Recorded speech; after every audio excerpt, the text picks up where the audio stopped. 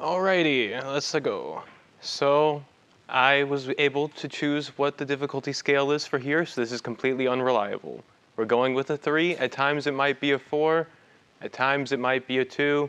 It'll probably be closer to a 3 to a 4 the whole time. This is me giving a lecture after all. So the resources for this, one is the book we've been reading in Frontiers. Another is a book that we might read in Frontiers later, Necessary Existence, by the same guy plus another author. The other is a book by a guy who's long dead, and then I will also be reading an excerpt from this book, but y'all don't want me to spend too much time on this book as this is beyond a 5. So what will we be doing today? I'm going to present at least 2 arguments, and these are all in the broad theory of contingency. What is that? I'll tell you later. There's a basic argument, an argument that's slightly more complicated, but better. And then I will be showing how these actually lead us to God and maybe sort of kind of get us close to Christianity. That will be like the last 2 slides. So, what's contingency? Actually, before that, I'm going to do a sidetrack because Sam Blackman said it'd be nice to explain to people why people care about this at all. And so we're going to do that. So, consider these 2 inconsistent claims. Everything has an external explanation, and the totality of reality does not have an external explanation. Both of these appear to be true on first glance. Anything you look for, you just don't go, yeah, that chair, it just exists. Nothing explains why it exists. It came into existence, no reason. A grand mystery.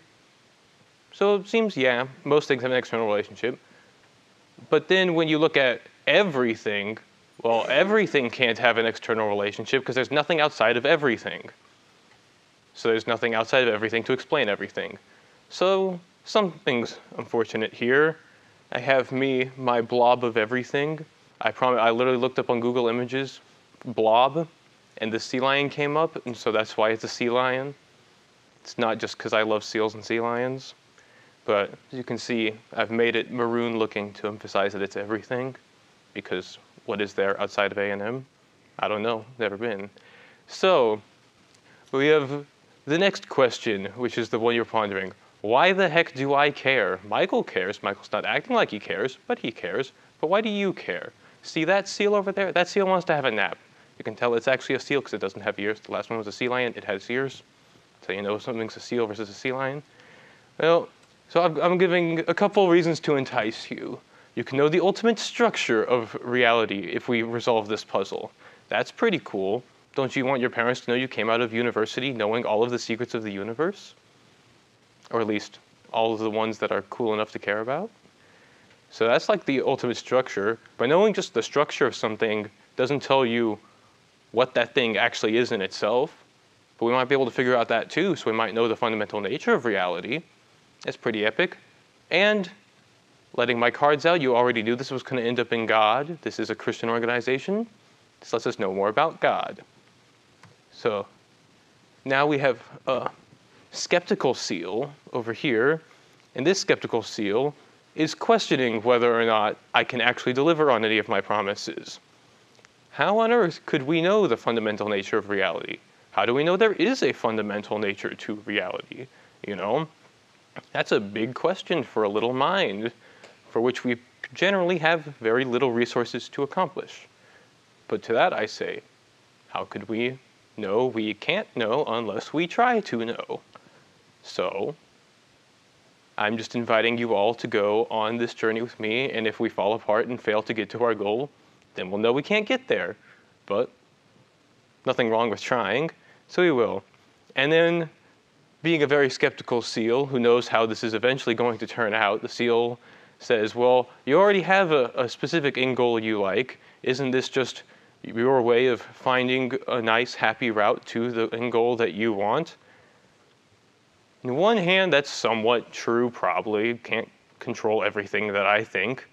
On the other hand, there have been many atheists who went on this same rabbit hole and came to a similar conclusion, such as William Rowe, who wrote one of the books that I put up on the wall, and Richard Gale. Both of them defended in print that you can have a perfectly fine and workable argument for God from these.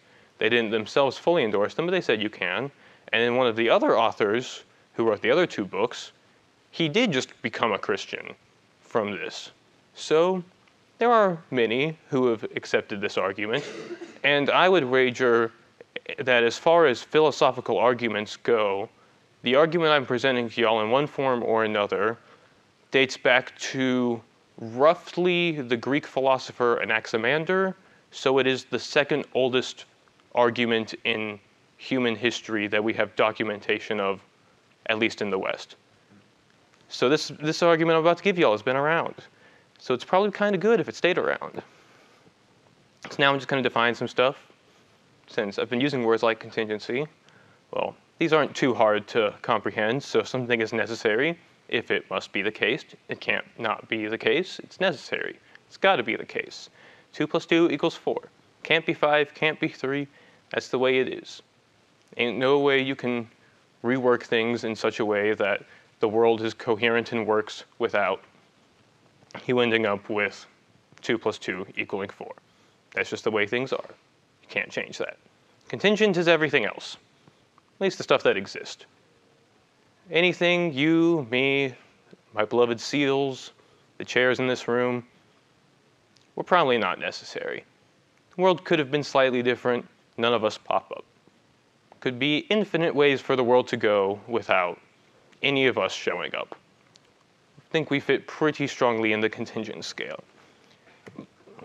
So I will be defending 2 steps of an argument tonight. Stage 1, there is something necessary. Stage 2, it's probably God. Or at least God is our best candidate explanation for this specific fact, by a lot. So now I'm going to offer 2 signs of contingency. These are little gateways that we have of reason for figuring out whether or not something is not necessary.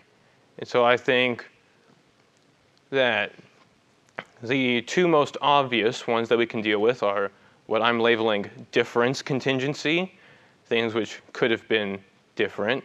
Most notably, it seems that they couldn't exist, or that they could have not existed.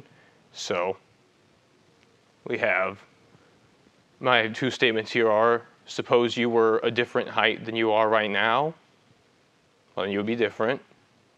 Seems not that difficult to imagine you could have been a different height.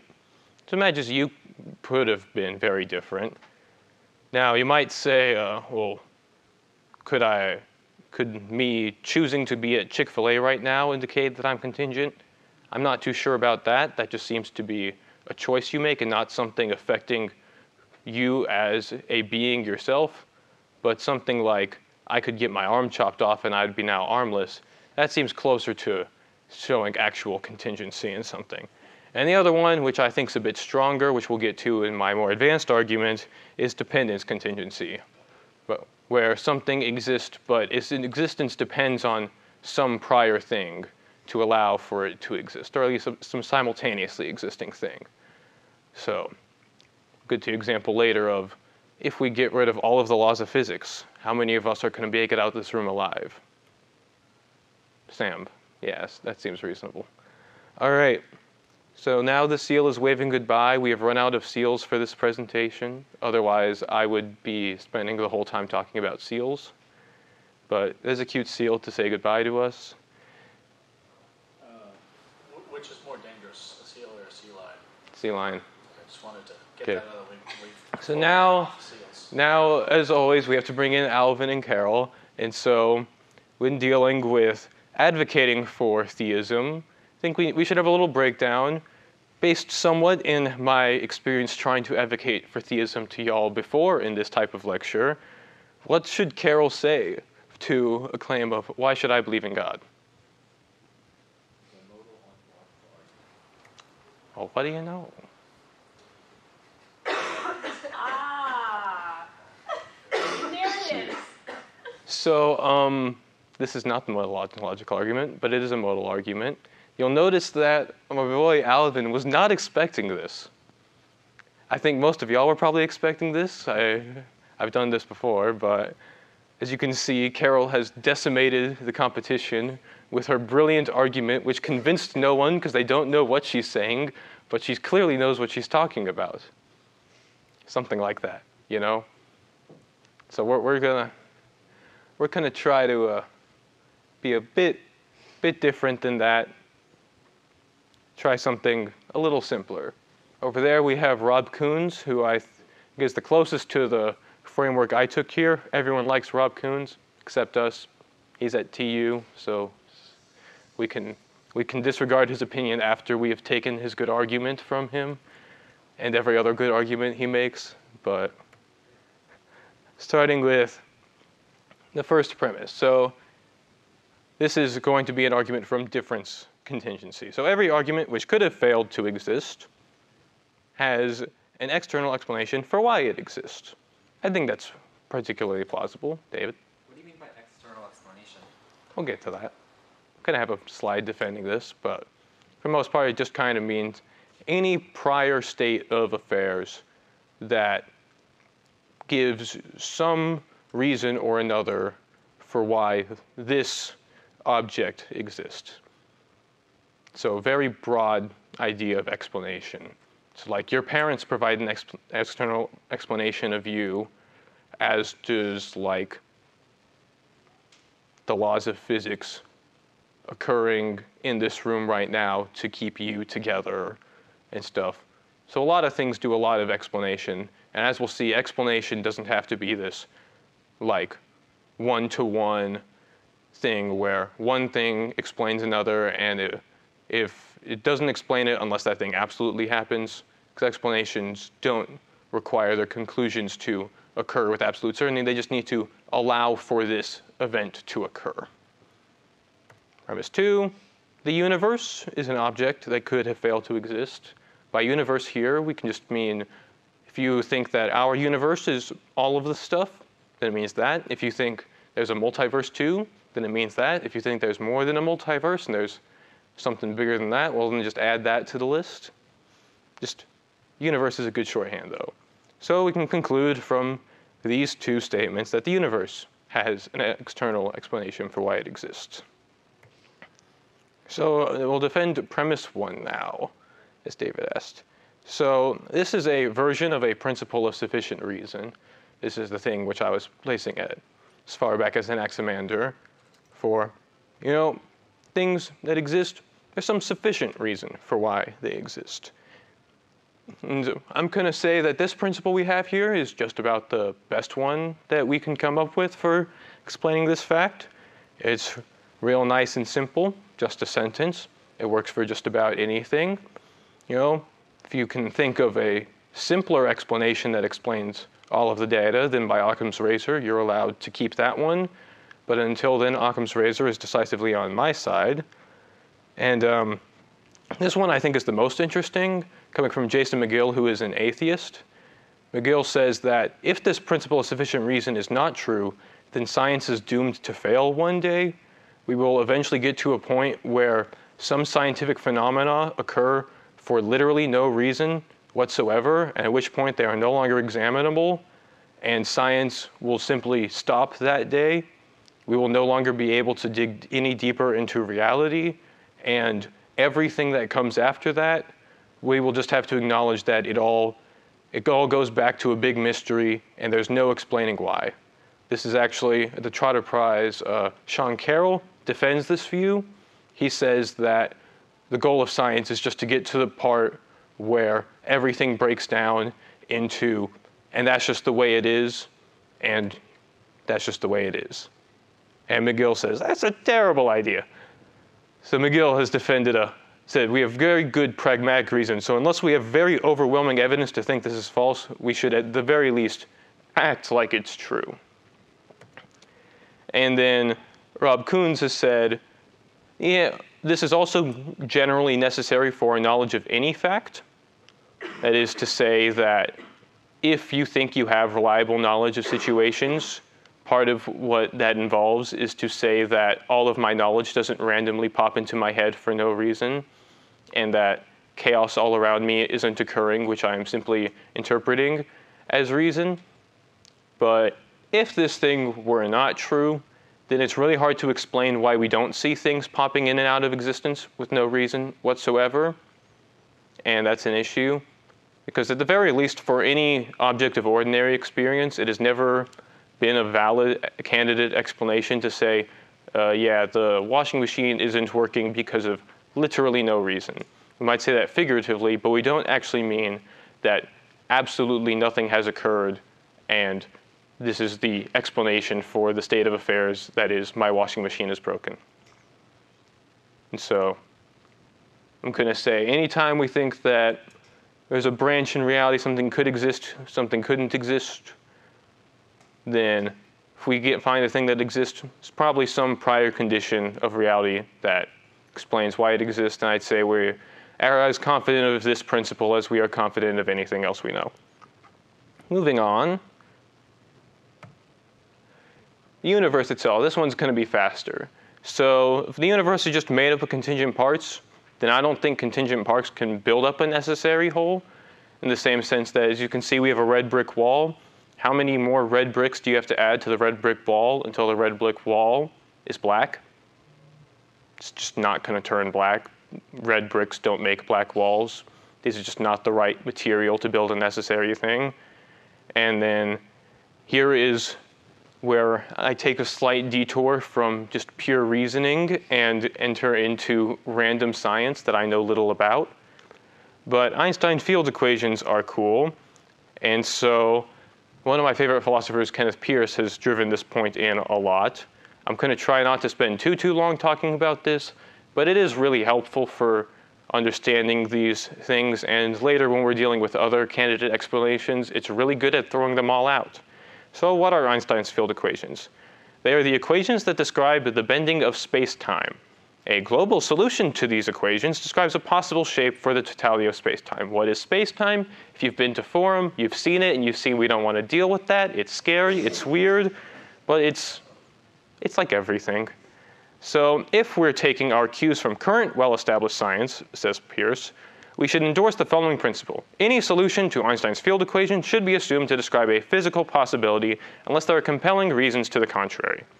One class of these solutions has the universe beginning at a tiny point and expanding outward, growing larger and larger forever. You all have heard of the Big Bang Theory? That is a solution to Einstein's field equations. But Einstein himself, for most of his life, favored a static solution on which the universe doesn't expand, doesn't contract, it's just a block the whole time. So if we're to respect the idea that all these solutions to the equation describe physical possibilities, then we have to hold that there is a physical possibility that the total sequence of cause and effect in our universe has a beginning, or a sequence where it doesn't have a beginning. So we have to allow for both of these things. Why will that matter? We'll figure out later. So now I'm going to go through a couple objections.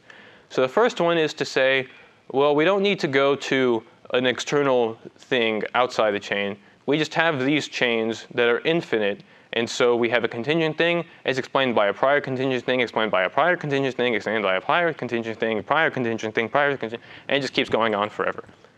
So I don't really like this view. So the first reason, well, better actually give it its due.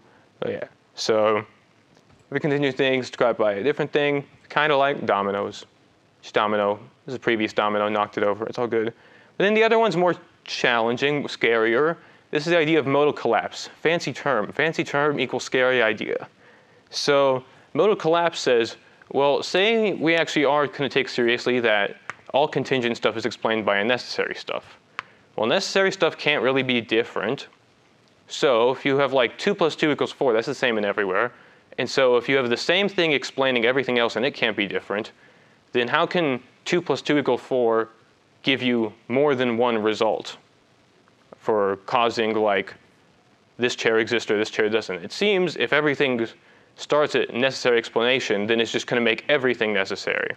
And at that point, what we thought was we have all these different possibilities. No, we're only going to end up with one possibility. And this whole stuff we're dealing with of explaining stuff through contingency, we've actually gotten rid of all the contingency and we have nothing more to deal with. And if you believe in God and modal collapse, then you've gotten rid of God's free will, because God can only now do one thing. And that seems really sucky. So we'd like to avoid those, so I'm objecting to the objections. So for the first one, I'm going to go back to Aristotle for a little bit. This is the Michael translated version of posterior analytics, but I assure you the translation works. So Aristotle says, infinite regress would still be no demonstration. So what does he mean by that? He's not saying that it's impossible for an infinite regress to occur. He's just saying it's not a good explanation of anything. So what does he mean by that? Well, you basically, if you're saying this is explained by that and is explained by a previous thing, explained by a previous thing, well, you're just pushing back the explanation. You've never actually gotten around to explaining the whole everything, and it doesn't seem like you're getting anywhere with it. And then there's a more serious problem where if we consider just the chain in its totality. Still appears to be a contingent thing if you want to say, well, we've already agreed contingent stuff can't build a necessary thing, so now you've got a new contingent whole that's something other than the parts that made up it. And maybe you can explain every single one of those parts, but now there's a contingent whole, which seems didn't need to exist, and we should probably have an explanation for that. And Gottfried Leibniz in the 17th century said, well, you know, I can imagine this big shelf full of books and whatever. Each one of the books is my favorite book, Euclid's Geometry, because he was a nerd or something. And he can say, each book, it's just copied from the last version. There was no original author. And he just goes, well, why? Why is there a collection like this? I've explained each book, but I still don't think I'm any close to understanding why there is such a library in the first place. And maybe more pressingly, why is there a library instead of an aquarium full of awesome seals? Like, I'm not sure I'm justified in making that big of a demand, but like, it doesn't seem a completely unreasonable demand. So I think there's something going on here, so that I think this objection to the first argument I'm making, I don't think it's an utterly unreasonable objection, but I don't think it's quite good enough to satisfy my problems. Now into modal collapse, here I think it's important to get, as David was like, I want a really clear definition of external explanation. Here's what I was going to do it. But so we want to point out, yes, God is free. So when God explains stuff, God's explanations do not have to be this, therefore with 100% certainty this, therefore 100% certainty this. Like, see that sign? What's that sign? Does smoking cause cancer? In the state of California, smoking causes cancer. It doesn't work anywhere else. Audrey's policy. Let's not stick to that. Does smoking cause cancer 100% of the time? So it doesn't cause cancer. Is that a difference contingency? Probably not. It just means that causing doesn't mean the same thing as 100% of the time the effect happens. So if we just accept that, well, God can be kind of free and choosy in what kind of world he wants to create, and the things which God explains, they don't have to be, they can be probabilistic explanations where God goes, all right, I'm going to create this little quantum field, and there's going to be a 50% chance that this particle is up and 50% chance that it's down, and all this kind of like random stuff happens. And it's like, yeah, the stuff's kind of random, but it's still explained within a mathematically explicable physical system in which quantum stuff happens, and you can still end up with all sorts of branching out systems that way. And so it's all fully explained, but that doesn't mean that there isn't any chance involved into the system. So we can have our cake and eat it too. Benefit being that God is super free. Not sure if this entirely works, but it's not horrible. Katie? Does this depend on an understanding that God basically could choose between options before he created? Like an idea that he has some sort of knowledge that can reach past creation? Well, most Christians are going to buy that anyways. I don't know of any Christian who just goes, yeah, God has no idea at all what is about to happen when he creates. Even like an open theist is going to be totally happy and actually love this picture of there just being a bunch of randomness. But no one goes like, yeah, and then God said, let there be light. I wasn't expecting that. Yeah. So now let's get on to the argument I like a little bit better. So we're now, in this one, I've made it in a way so that we only need to defend one premise of it. So the total of all dependent things, these are things which require something else for their existence, depends on cannot depend on an external dependent thing. Dependent things depend on external things for their existence, so there's an independent thing, which the total of dependent things depends on for its existence. So, as you can see, I'm not defending premise one, I'm just proving it. Take external to mean outside of the thing being explained. Total of dependent things, all dependent things. If no dependent thing is external to the total of all dependent things, this is just what words mean.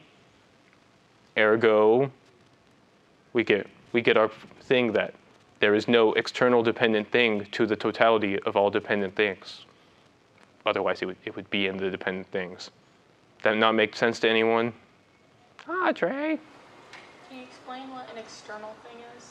External, it's not one of the things being pointed at. So if we're talking about all the people in the room, external to this group is all the people not in the room.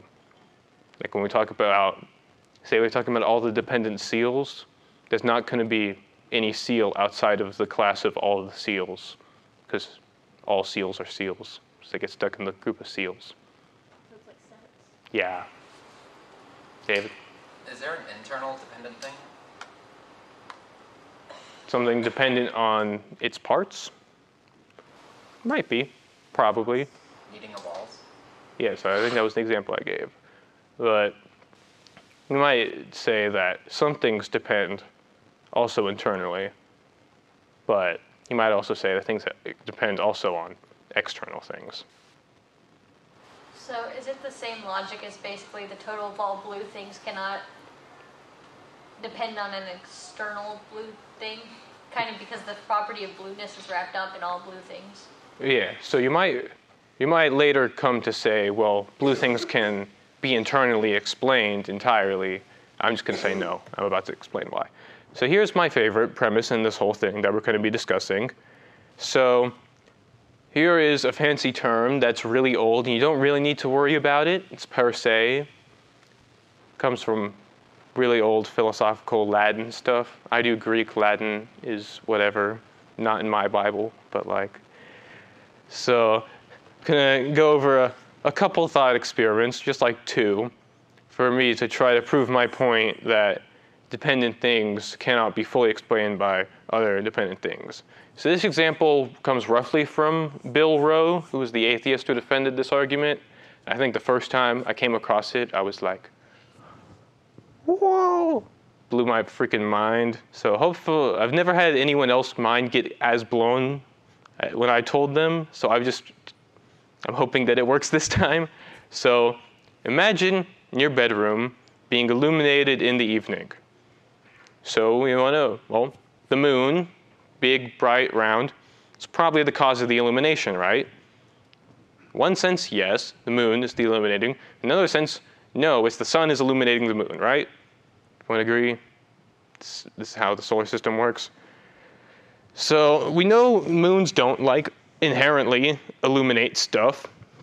So they're not going to be the ultimate cause of light. But what if we add a second moon into the mix?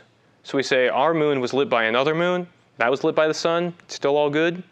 But if we just add more moons and we take out the sun, if you just have an infinite number of bright shining moons like we got over here, look at all the happy moons, they're all shining on each other.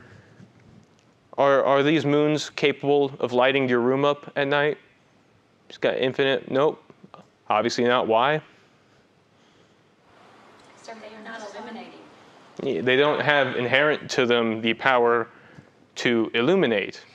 This is kind of the point of per se, not from itself. Ase means from self, but per se, like not itself. I don't know, I don't speak Latin, right? Se means self or something. But this is the same problem as our red bricks, black walls of no matter how many we add, we're never going to get into a situation without some sun to resolve this problem. Now, there have been some devastating critiques of this argument. I was reading a blog earlier today which said, actually, you don't need a sun. You just need any steady light source. That was his actual argument. As you can see, this was in a blog, not a scholarly paper. But, Sam? Is this model consistent with the flat Earth? Yes. Okay. Good. So, I got my main point here is that either within this chain or beyond the chain, you need a sun to illuminate the chain, or else it's not going to work. And for this later, we will point out a son of God who's pretty good at the job.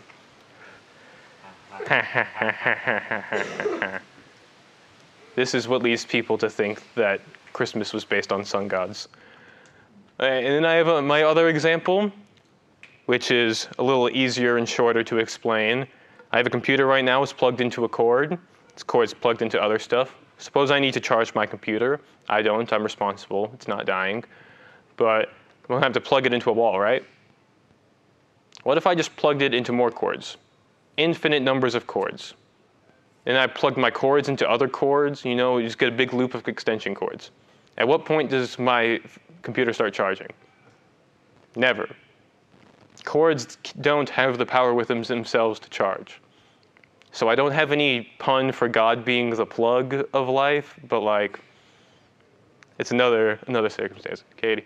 Does anyone try to talk about the cords maybe spontaneously having an emergent property of charging, in the sense that, like, okay, if you get enough molecules together into a crystal, at a certain point it has new properties because different waves and electron packets combine, and then they have a property they didn't once have, namely, like, the ability to transfer electrons to a material or something like that.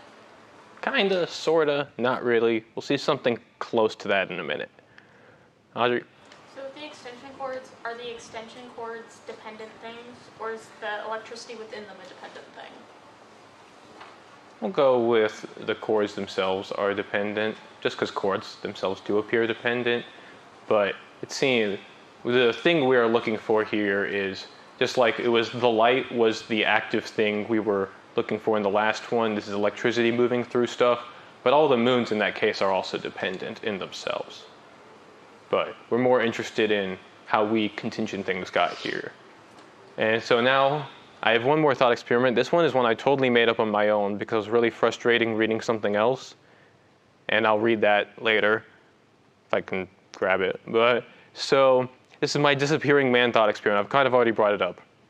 So what if we just got rid of every single law of nature, and if you believe there's like souls connected to bodies or whatever, get rid of every psychophysical law too. Cut all of that out. You know, stop time maybe if you want. Even though time stopped and all of these laws are gone, have you survived?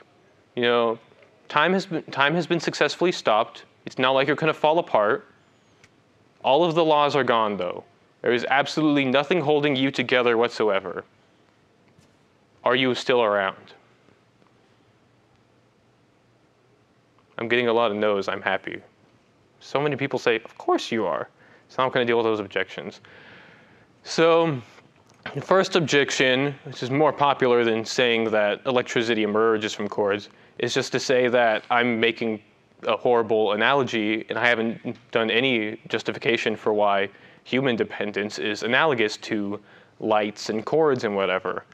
So when we look at our parents, you know, our parents, as you can see, at least some of our parents are very dead, but we are alive. So unlike the system where if you took out the sun, suddenly all of the moons are screwed over, or if you unplug one cord in the chain, then suddenly the computer is no longer charging. It seems those go on, but we can continue to exist even though the parents who made us have stopped existing. And then the other one is not actually from Newton, but it's close enough. This is what I was saying, existential inertia. That unless you actively move to take something out of existence, objects in existence will stay in existence unless acted upon by an balanced force. Now, actually I might as well, I think I might have enough time. in this big friggin' book, that objection first came to be. Try to avoid doing most of the objections in here because they are all level 5 and above. But he basically said, Who's he? this is Jordan Howard Sobel. He died in like 2006. This is, if you're wondering like, what's the best argument for atheism? This. He's at Rutgers, right? He was he? Yeah. I was in Australia. Oh, maybe I'm wrong. Well, he was Australian by birth, but I don't know. He says, I am dependent on things only for my future existence. Take away oxygen and I am dead. Not now, however, but only shortly. Take away heat, it will plunge to absolute zero and I am gone more quickly, but not immediately. Take away the sun, for 8 minutes or so, the sun is no part of its efficient sustaining cause, a bunch of fancy words and whatever. And he goes, oxygen and the like are at best not sustaining but perpetuating, and so not necessarily concurrent efficient causes of people. As you can see, he doesn't dumb down his language at all. So that was a bit hard to go through. That's his basic objection. And I remember reading this for the first time, like junior year of high school, maybe senior year, and I was like, this is the stupidest argument I've ever seen in my life. So there's like 3 parts in that book that I hate, and that's one of them. So I just had to bring it up. But my response to that argument when we get to there is going to be pretty obvious. But first, I have to defend the more serious objection that dependence is actually analogous. So we do, in fact, depend on our parents, at least for our starting existence. But second of all, we depend on a lot more than just our parents. And the way we depend on our parents is an entirely different type of dependence relationship than the one, they were right, that is a different type of dependence relationship than the one being discussed in the situation. But we are in the same type of dependence relationships, that being one that is transitive. So as you can see, we have transitivity down here. Transitivity is when A explains B, B explains C. Well, then A also explains C. With the way our parents go, it's A explains B, B explains C, C explains D. There's no overlap in that. But when it comes to like how, well, at least not in like, if A goes away, everything disappears with parents. But with some things where A is pushing the whole thing along, like with the sun and whatever, obviously, if A is gone, everything's gone. I'd say with most things like how the laws of physics are being pushed together and just the total sum of all forces acting upon us from any moment to the other, that's going to be more than just, yeah, you pop into existence and then you stick around in your existence and you just hanging on and there's nothing sustaining and pushing that effort through. I just don't think that's in any way plausible unless you take each individual force at a case-by-case basis. And I don't think you're really warranted in doing that, especially by focusing on like parents, which is the least constantly sustaining force in your life at any given moment. And onto existential inertia. I think disappearing man is way more obvious than saying, oh yeah, there's this fancy other metaphysical necessary law of the universe which says that you just kind of stick around unless otherwise. I think that's rather extravagant and completely false. And at most, like the parent ones, that might explain away, this one might explain away some parts of existence. Sure, maybe if we grant it. On the existential inertia stuff, at the very least, we're still going to have an argument for we need to depend on other things for our current existence. Oh my heck, it's dead. Whatever, it's back. It's a dependent thing that happens, yeah. At the very least, we might not get this full like sustaining every moment dependence, but humans will still be dependent because at least we're dependent on something else, and that's really all I need for the argument to go through. And so, if any of y'all get the reference, at least like 5 of you should, I will applaud you. And they're all Spider-Man to me. Moving on. Okay, now let's actually get to God. So we have one thing. There's some sort of like, we're going to build a bridge here. We have good enough idea of the universe has some external independent cause, but what type? So first I got to go through the insufficient solutions, and then we can be happy and parade through the sufficient ones. One-ish. So the first one, this is going to be the closest we get to just a 4 in difficulty, is priority monists. And what do priority monists say? They say, well, of course you can't have red stuff build a black wall or whatever, but a big whole might be able to explain its parts the other way around. And so priority monists say the whole universe in its totality, that's the fundamental thing, and then it explains its parts. And so I think that if we have to accept Einstein's field equations as physical possibilities, this one's kind of screwed, because we can say, well, the whole universe, our whole universe started to exist, but it's totally physically possible for a static block universe to exist. So one of these is a universe that has a finite past, the other has an infinite past. These are very different universes, so you can't say there's one necessary universe if it's clearly not the same universe as the one that has an infinite past. So that's one issue where the priority monist fails. And I should mention, not everyone in philosophy these days fits into one of the two camps I'm going to bring up. Obviously, there are people who fit into ours. And there was another camp, but we'll get to that for a teensy bit. But most philosophers do accept at least one of the first two arguments I've made. And this is kind of, I'm going over in this one slide, some 60–70% of all philosophers. And a lot of it by just collapsing everyone into one of these two groups, but close enough, who cares? And then junk. What is junk? I'm sure you'd like to know. I won't tell you yet. So let's talk about pluralist. Pluralists are the opposites. They say you got a bunch of really, really small stuff, the smallest stuff, you can't get smaller. All the small stuff, that is necessary, and it builds up the big stuff. You know, matter cannot be created or destroyed, except for the fact that matter can definitely be created or destroyed. That's also a problem for these people. You'll find that most philosophers arguing against each other are like, yeah, neither of you can explain physics whatsoever. But, so I think there's another issue of, well, yeah, if these things, these smallest pieces have a finite history or could be infinite, that's going to be a serious problem for your view. Maybe not as serious for this one, because you could be like, well, they start out as a tiny clump and then they explode out in a big bang and whatever. It's all fine. So I don't think it's as big of a problem with this one, but it's very hard to explain this part. So now you want to know, what is junk and what is gunk, and why do serious philosophers talk about it? Me too.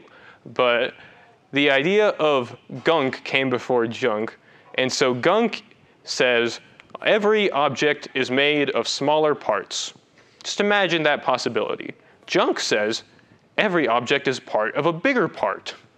And so, just Matt, is it possible that there's a junky world where there's the small stuff and that builds a bigger stuff and that builds bigger stuff, and you build a universe and you build like multiverses, and multiverses build bigger multiverses, and it just gets bigger and bigger and bigger? Bit weird. Probably not as weird as the idea that the whole universe explains all of its parts, but like, weird.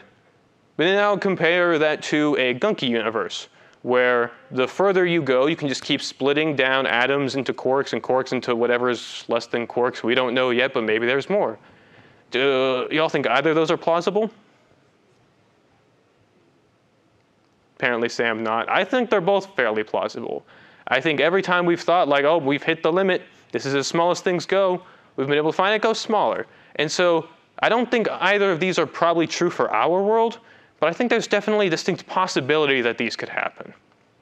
And if there's a distinct possibility these can happen, well, if gunk's possible, then probably pluralists who say there's a necessary smallest thing, they're screwed. If junk's possible, well then monists who say there's a necessary biggest thing, they're screwed.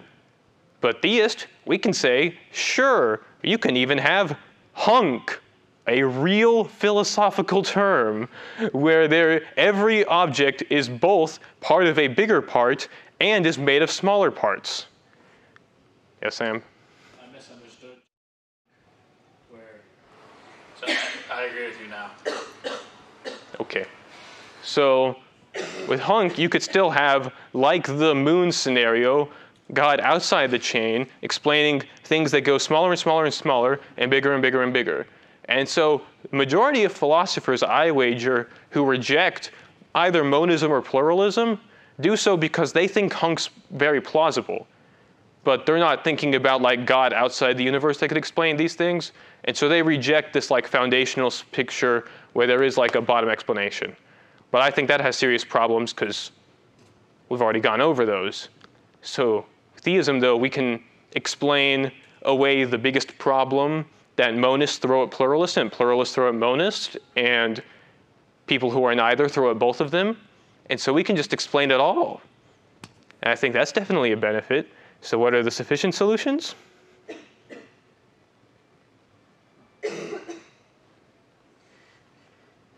Looks like we got a couple. So we got God, but why think from God to perfect God? You know, why not God who's just the computer nerd who created a simulation universe, or God is the Mormon deity who's finite but made a universe, you know? Why our cooler God, perfectly, what is it, something practically perfect in every way, the Mary Poppins God? All right, well, simple enough. It's the least arbitrary contrived thing that we can come up with. Going purely from our own reason, we go, imagine like, what explanation could we go with? If we're going to ascribe arbitrary parameters to it, it just seems weird. It'd be like, oh yeah, it's a God who can only create a googolplex of particles. One more, that's too hard. Or, you know, something like that. It seems really arbitrary to say it's anything other than like just the best. And this also ensures, if God is perfect, that God isn't going to be a further dependent being, and we don't have to go back to another source that explains why God is dependent on that. So if God's perfect, well, a perfect being doesn't have to rely on anything else to exist. So we can be confident with a being that couldn't be any better, that there's not going to be anything further that we need to push the explanation on, and we can know we have a stop to our explanation here.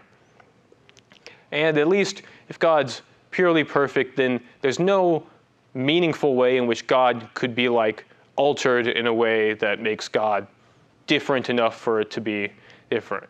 Like God might make different choices, but God's actual internal whatever is never going to go from perfect to anything different. God will always be essentially the same. Okay.